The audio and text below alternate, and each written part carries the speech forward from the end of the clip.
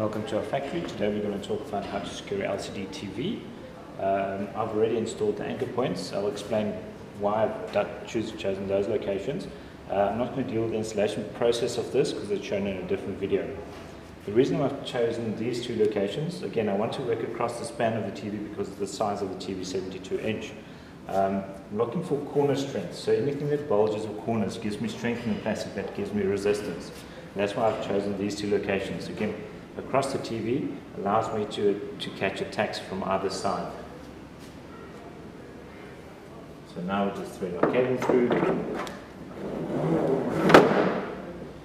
So that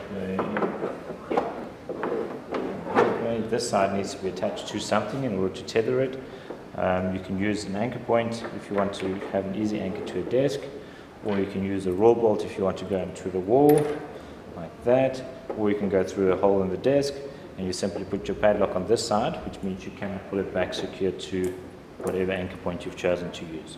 And that's it, 100% installation.